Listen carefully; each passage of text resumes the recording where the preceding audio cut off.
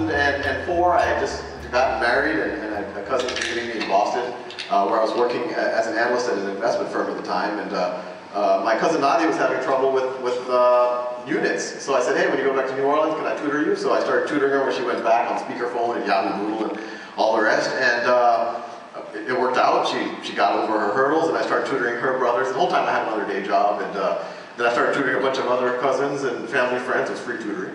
Are you a compulsive tutor? I am. I guess you know, it was funny. You would call up people and you would say, hey, I know you haven't heard from me in a long time, and I've tried to send you a Christmas gift, but can I tutor your kids? That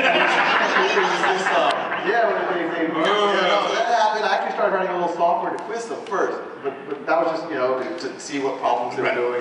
Where to start, And then in 2006, I was actually just venting to a buddy, and I was saying, you know, I have all the software, it's really cool, and it's helping my cousins, but I'm getting a little frustrated with kind of the scaling aspect of it. Like, even with It's True, the first feedback from my cousins was that they like me better on YouTube than in person.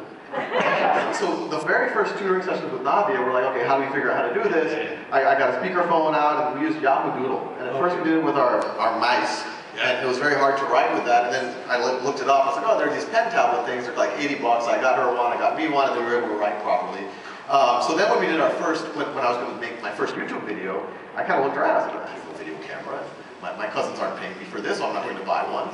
So I said, well, it worked with Nadia, just seeing writing and hearing the voice. So why don't I just try that out so I used some free screen capture software, and I just started writing on a black background, and then I uploaded it on YouTube. And I still remember that first moment where it was like, I was even thinking about, oh, I don't want everyone to see this, it's kind of embarrassing and all the rest. And I was like, YouTube's like, you can either make it public or not. And I was like, oh, I'll make it public. And then people started. There's clearly an idea about engagement in there. So you're making these less than 10-minute videos. So how many videos exist today? 2,700. 2,700. Okay.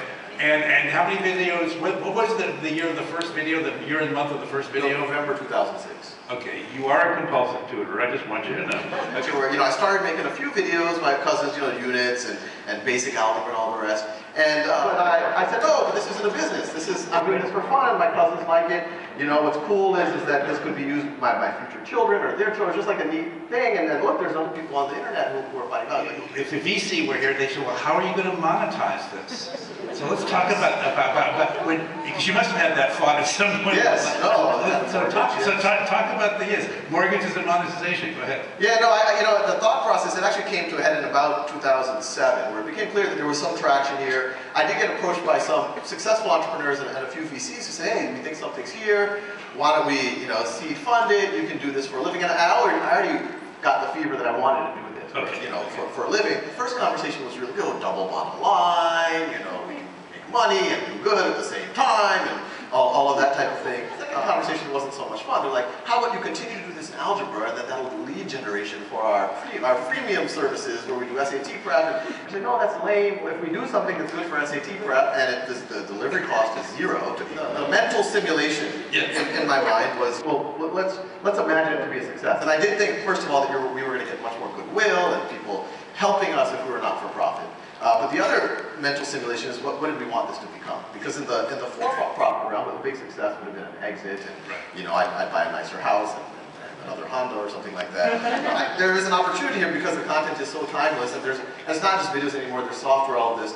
There's an opportunity to become an institution. I think we're at an inflection point where, yeah, you have your famous institutions in America, the Harvards, the Stanfords that exist, and they're doing amazing things.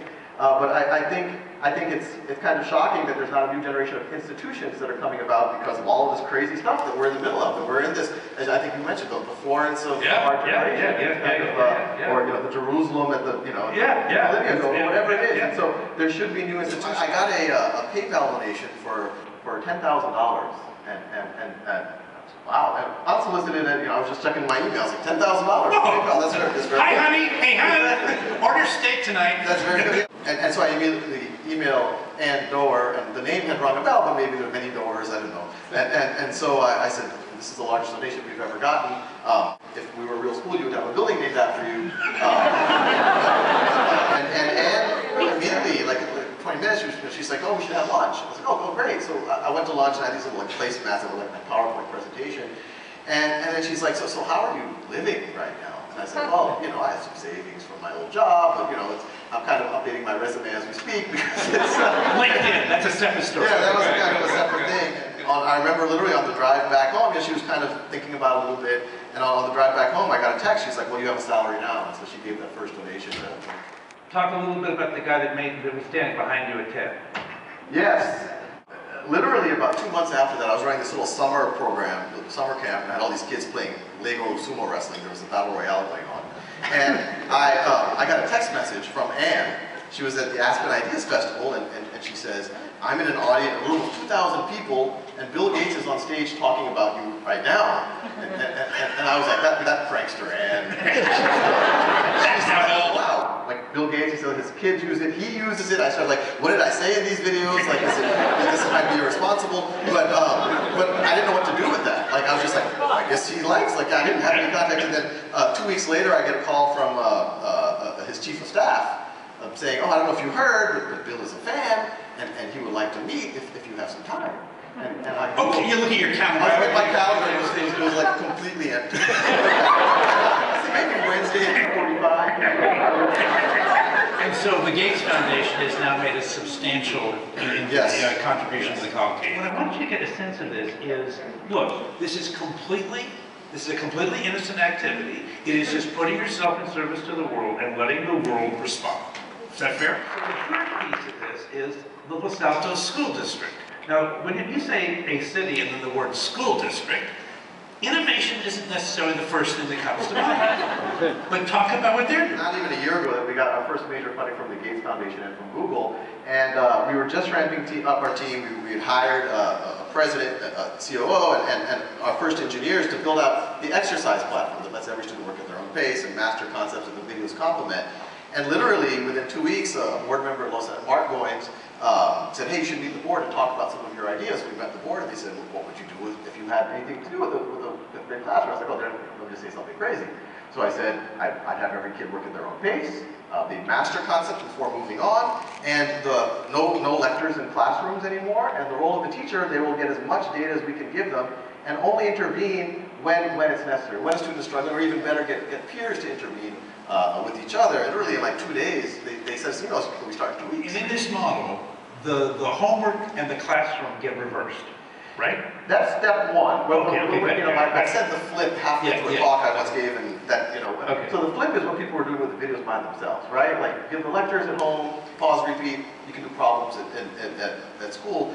Now we have all the software so that it can actually generate problems, have people work at their own pace, generate data for the teachers, suggest the right videos to watch at the right times. And so now we're saying, whether at home or school or traveling, work at your own pace, doing the right thing. Right. And all of that data is surfaced to the teachers. And so when you go to the classroom, the teacher only intervenes when someone's stuck or gets their peer to intervene. And this is the important part.